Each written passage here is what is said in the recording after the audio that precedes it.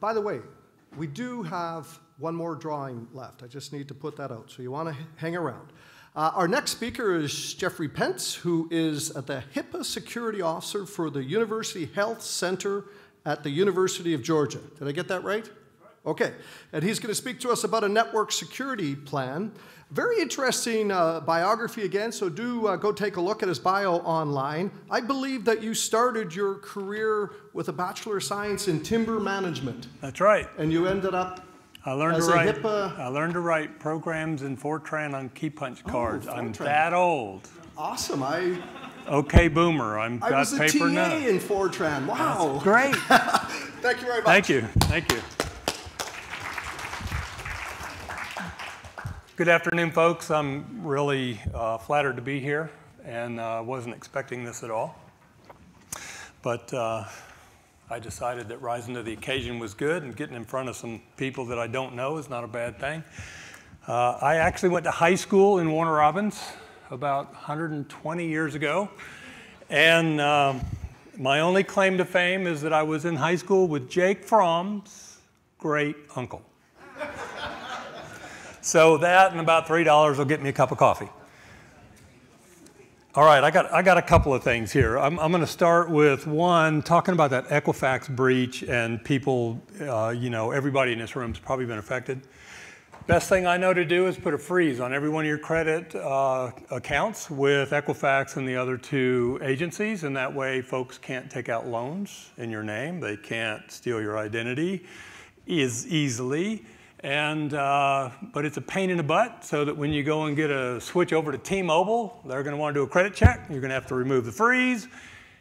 But it makes it a whole lot harder for people to steal your financial information. Second thing, why was a guy like me turn out to be an IT guy? In 1977, how many people were not even alive in 77?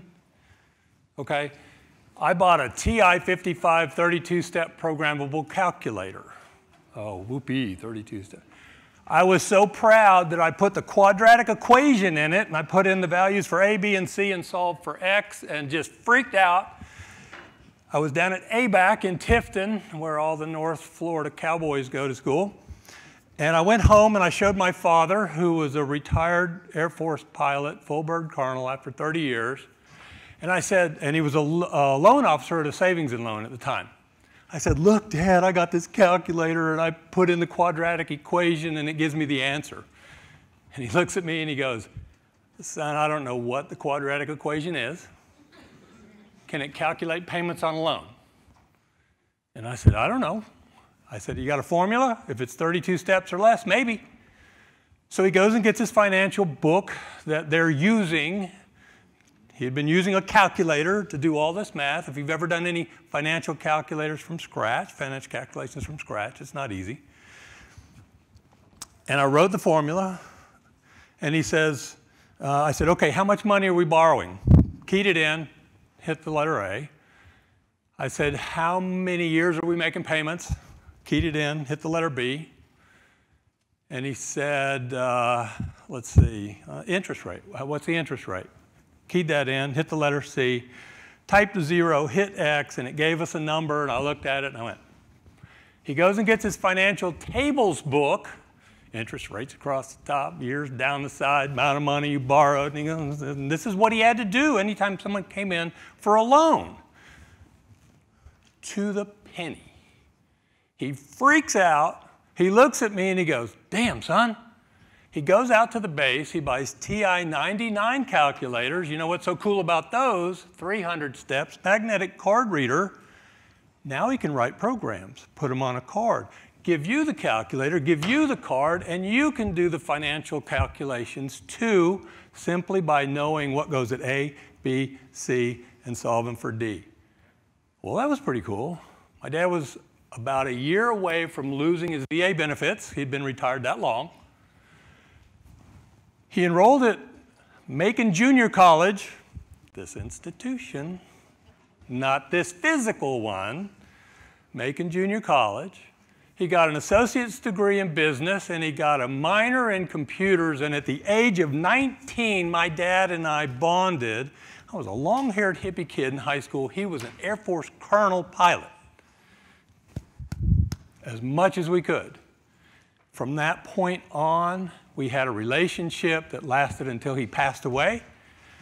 And I just would never trade that for anything. So I had this calculator that would shortcut calculations and give me answers. And I just thought it was so cool. Well, then I go from ABAC to University of Georgia, the forestry school. So I'm in my 3rd year of school. They hand you a schedule. You don't get to pick your schedule anymore. And the first class I had was Fortran in a statistics class, and I'm writing on key punch cards. And I'm in the grad studies building at the University of Georgia in the basement at 2 in the morning going, why is this not? And this guy takes my green bar paper. If I'm using terms you're unfamiliar with, it's okay. And he goes, oh, you left a semicolon out right here. I'm sure you've never done that, right? Semicolon, colon, comma, space, all that kind of stuff. So I learned how to program there. Now, at that point, I'm like 20, 21 years old. My logic brain is still girl.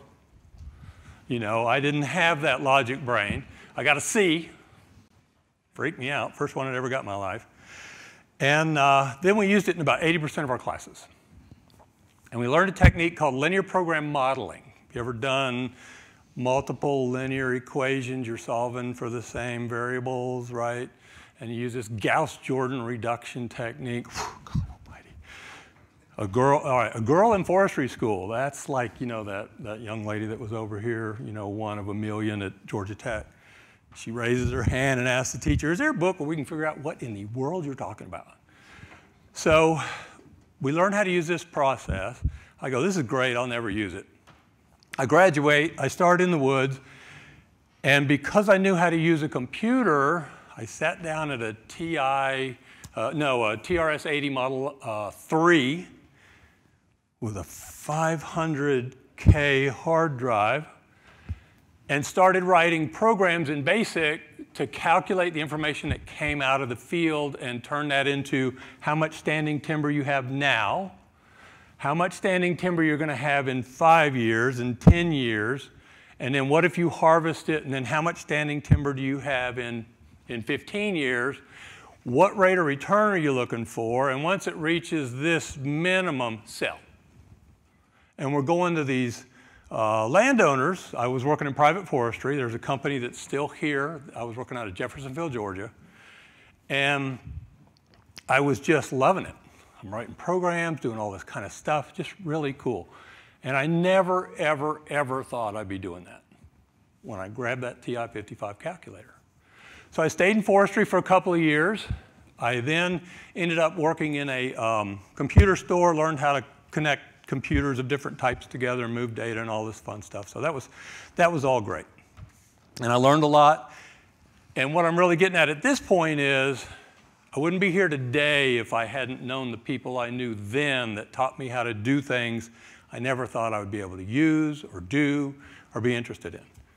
So what you're doing here as a student is possibly not what you're going to do in 15 years, but it's definitely going to be a great foundation to get you where you're going to be in 15 years. So good stuff. All right, a lot of people that I want to thank. All right, if you're going to secure a network or digital assets, you have to know the rules of the game. And the way you know the rules of the game is you have to understand your environment. Do you work in a regulated industry? If you work in a regulated industry, then you have to figure out what kind of regulations do I have to comply with. To figure out what kind of regulations you have to comply with, you have to go, what kind of data do I have? Financial, HIPAA, health records, financial PCI. You may have educational records, so you got FERPA. So you've got all these kind of regulations that are out there, and you'll probably then have to categorize your data as to whether or not it's public, it's private, it's restricted, it's sensitive, and each of those types of data needs certain types of protection so that you can, 1, stay out of the paper, 2, maintain the trust of your clients, and 3, stay in business, right? So if you lose your data, you lose the trust of your clients, you may very well lose your business. So if you're trying to figure out how do I protect this stuff, there's a lot of resources out there that, if you look at a federal regulation, they're usually pretty broad. They're not very prescriptive. They tell you, well, you got to protect that, you got to do this, and you got to protect that. But they don't tell you how. So if you find out what kind of data you got, then you know what kind of regulations you got to target, and then you can go, well, I want to go to the NIST. You've heard a couple of times today. You want to go to ITIL. You want to go to some other places and find handbooks, best practices, guides on what you need to do for this type of data. Now, the other thing you really have to have is you've got to have really smart people that you can tap. And they may be a vendor, they may be a network administrator, systems administrator, database administrator, security systems administrator. If you work in a big enough shop, the network guys are different than the server guys, and they're different than the operating system gals, and they're different than the database people. I work in a smaller shop. There's about 6 of us.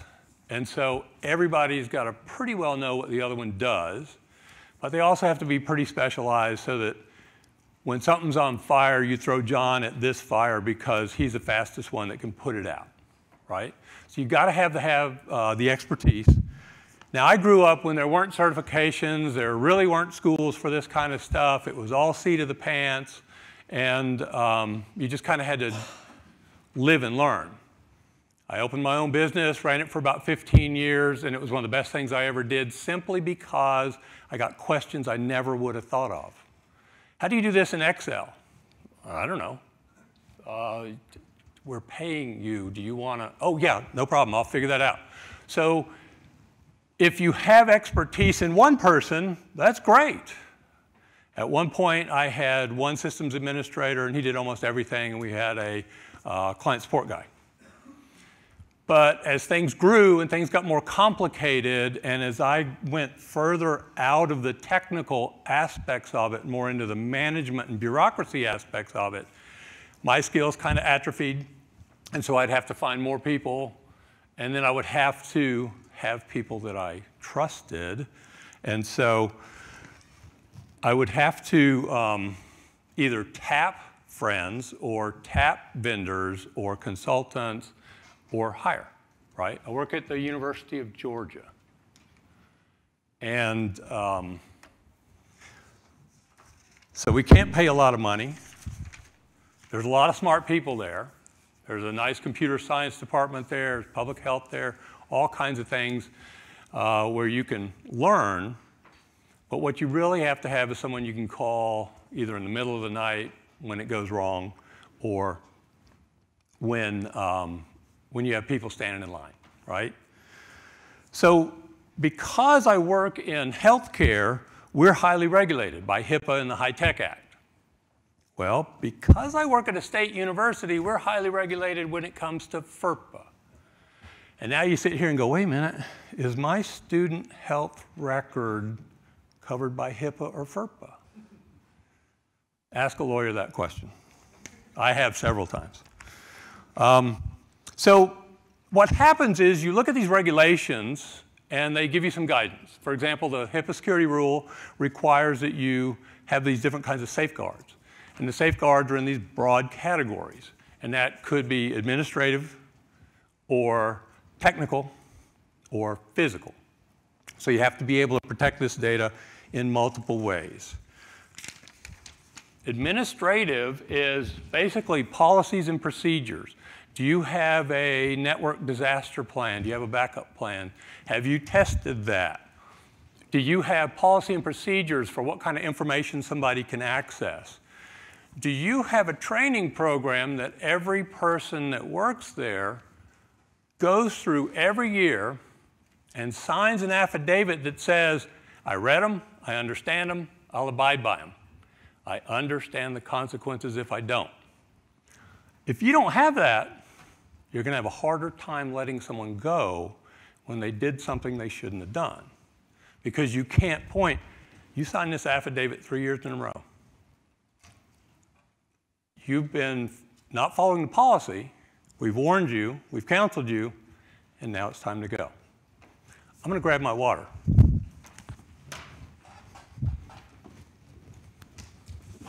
Oh, even better.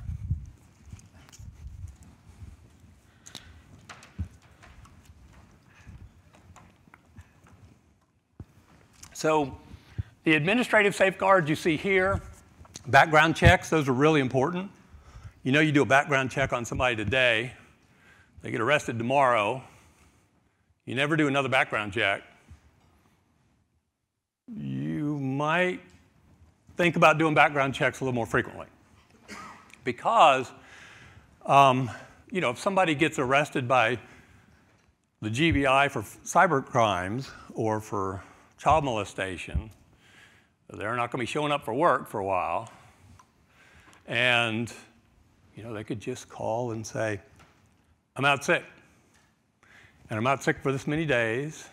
And I got out of jail. And I came back to work. And you didn't know any of it. So background checks are really important because you got to trust your staff.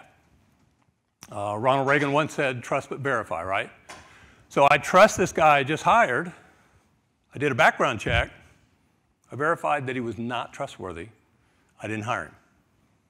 Okay? Oh yeah, like I said, I'm the old guy, and I'm going to be using this OK Boomer method of looking at my slides. All right, so you've got administrative background, or administrative safeguards. One of the other types of safeguards are going to be physical. How do you keep people out of the building? How do you keep people out of Mary's office? How do you keep people off of this computer? How do you keep someone from stealing that computer? And what do you do in case of a natural disaster and your building just got knocked down? So you've got to have physical safeguards that you're protecting your data and you're protecting your systems. We also have technical safeguards, and this is where I spend most of my time, because these, to me, are the things that are really kind of fun, right? The main reason those of you are in MIS classes or IT classes is because you really enjoy working with computers, making them work, making them hum, finding stuff in data. And so this is where I spend a lot of my time.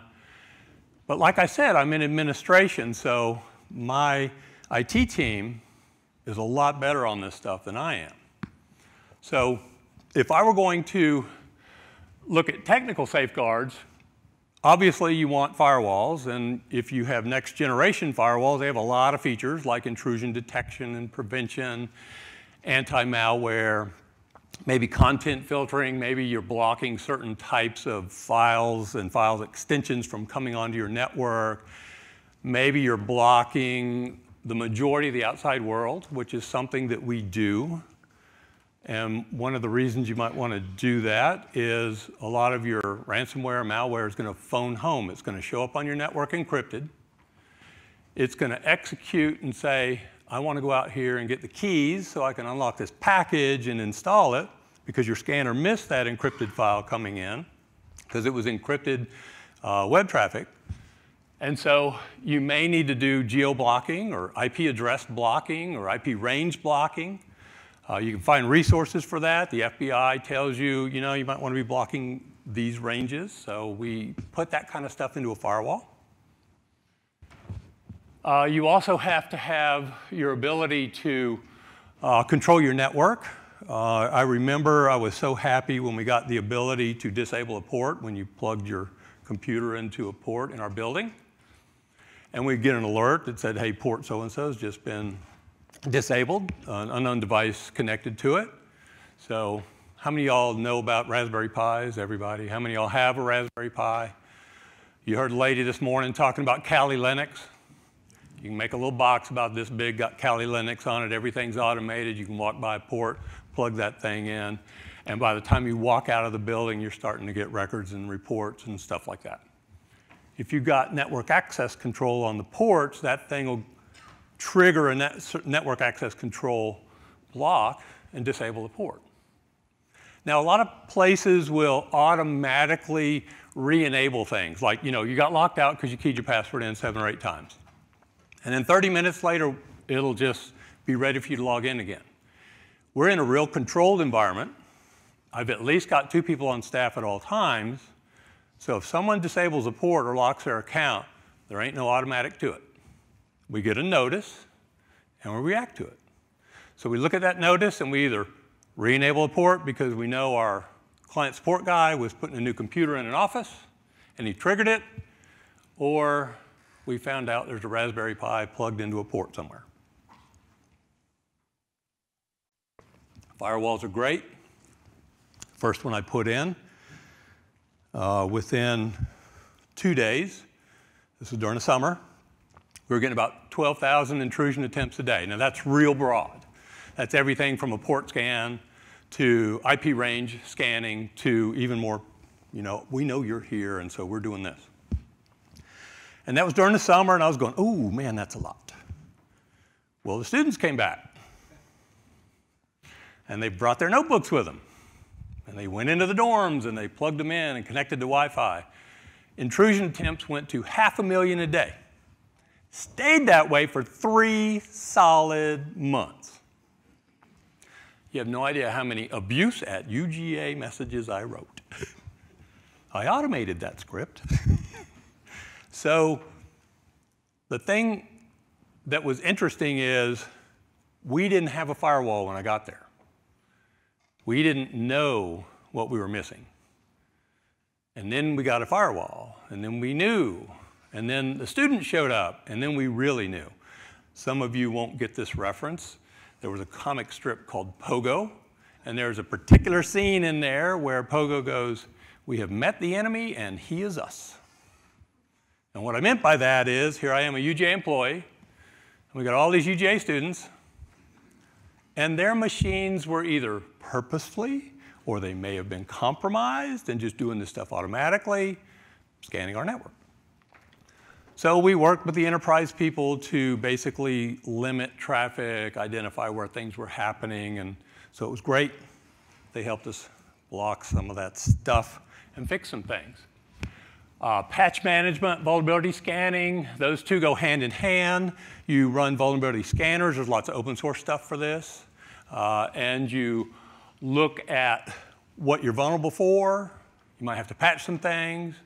You also look at what kind of events are occurring on the network, and you try to correlate those with what your vulnerabilities are and determine how serious this particular action is on your environment.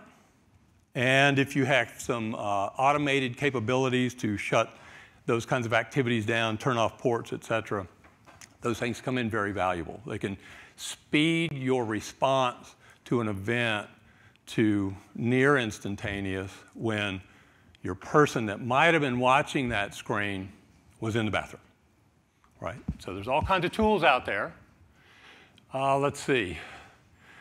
We're getting to the point these days where two-factor authentication is being, you're able to kind of get around two-factor authentication in some instances. So what the young lady was talking about this morning with three-factor authentication is probably coming fairly soon. All of that's great until you can get in behind that and just simply set the trigger that says, oh, we already saw the face and it matched. Because really, what's behind looking at someone's face and matching the picture? There's a checkbox that gets checked that says compliant, move on.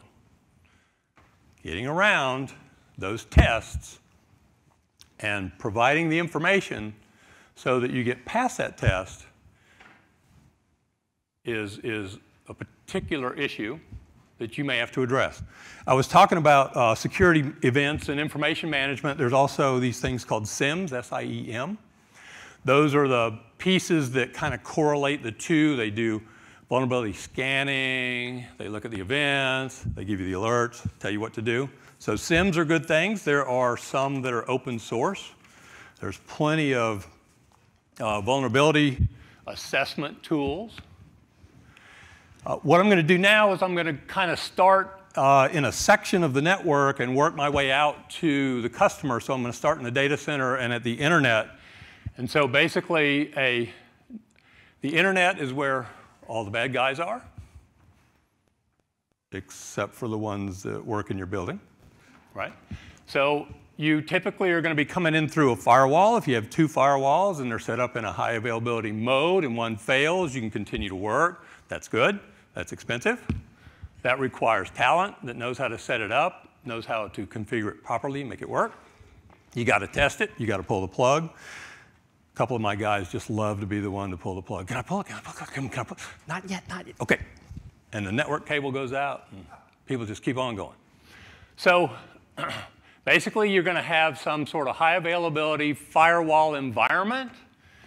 We recently rolled out Pi-hole, which is a DNS sync, which eliminated about 98% of all advertising showing up on web pages that our staff were browsing. And you go, wait a minute, 300 employees, 155,000 visits a year, and you're using a Raspberry Pi running Pi-hole to do DNS sinkhole? Yeah. Put them up in parallel. They work great, handle all that DNS requests, drops off all the tracking, works fantastic, didn't cost a dime, a couple of Raspberry Pis. I got a student worker. He went to a maker station. He made some 3D cases for them. I mean, it's great working with these people. I'm 61 years old. This guy's like 20-something, and he's making these little boxes for computers. It's just crazy stuff. I never thought I'd see it. All right, you also have to segment your network. So typically, you're going to use a virtual local area network for that. And that gives you the ability to segment traffic. So the business services can talk to business services and business service servers. The pharmacy people can talk to the pharmacy server, but they can't talk to the business services computers. They can't talk to the business service servers. So virtual local area networks, virtual LANs, give you the ability to segment and separate your traffic. You don't want I-285 and I-75 and I-85 traffic all running together and trying to get where they're going, right? That's why you have separate lanes and highways. At the core of your network, you're going to have at least 2 high availability switches.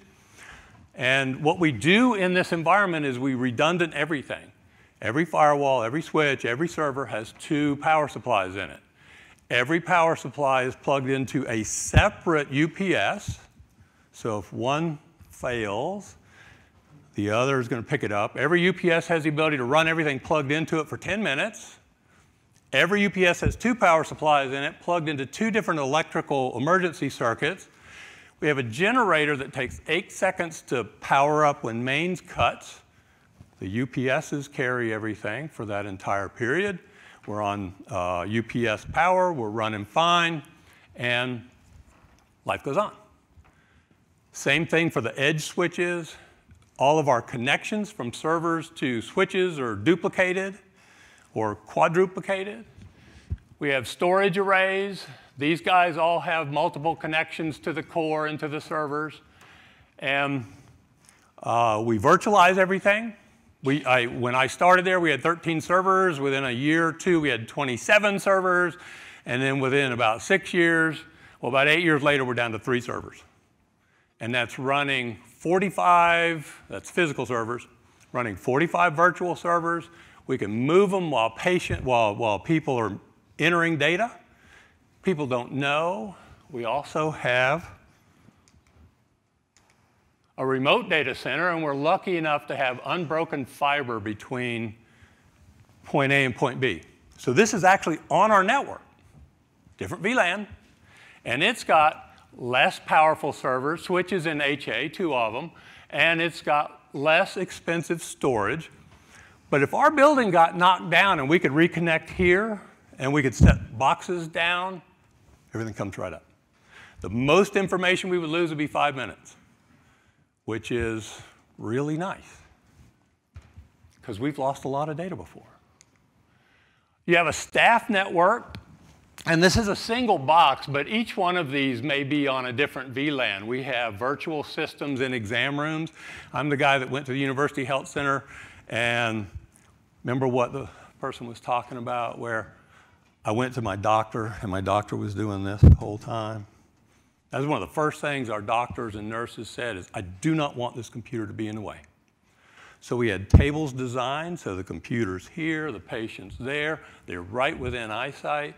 We had people design the templates in our EHRs so that the least amount of time was spent on the computer screen in the exam room, and that any type of documentation that needed to happen later could be done pretty quickly.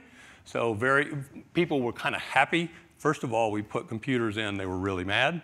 We had 2 people retire because they couldn't type. Remember the story about taking the, I have 39 seconds. I can talk a lot faster. All right, so basically, you want to have your traffic segmented. You want to have redundancy. We have a private wireless network that SSIDs that you can't see, you can't find, sniff type of stuff. And we want to be able to do clinical work on there. We don't allow people's private equipment to connect to that. This is the overall picture. We also control people's phones because they have access to our systems. If they're running Teams or they're running Outlook, we might want to wipe their phone if it starts doing bad things or they lose it. So imagine your personal telephone getting wiped by the IT department. Those would be some happy people, right? So that's just kind of the stuff that we had to do over.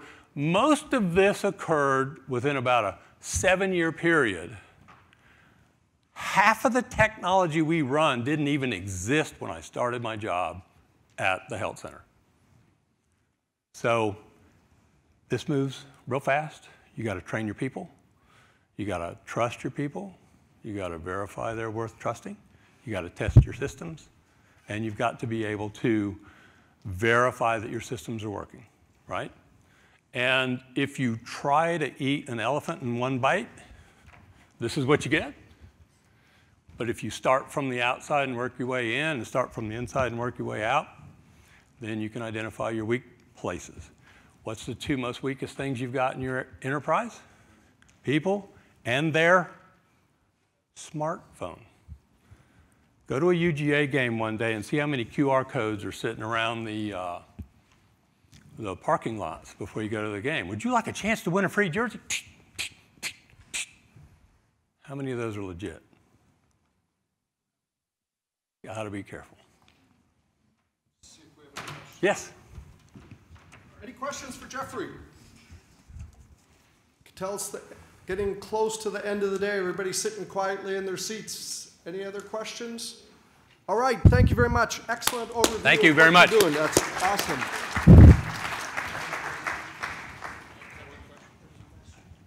Oh, what's the? I was going to ask what you use for MDM. I use smart people. And the reason I'm answering the question that way, a couple of things I'm going to do. I'm not going to tell you the name of everything we run. That wouldn't be prudent. The other thing is, I don't know the name of everything we run. So I go to John, and I go to Robert, and I say, we've got this initiative coming down. What do we need to do? All right. Go up on stage. So mobile device management. Hi, I'm back. Mobile device management is controlled by a product that we got from a network vendor, and it looks at the connection, it looks at the MAC address, it looks at the type of activity, and it basically says, now I'll tell you what we're about to start using for iPads, and that's going to be Jamf. If you've ever tried to manage iPads in an enterprise, it took us like 2 months to find them all. With Jamf, we can find them all, and then we can wipe them if we need to. So I know that didn't answer your question. All right, thank you very much. One more time for Jeffrey.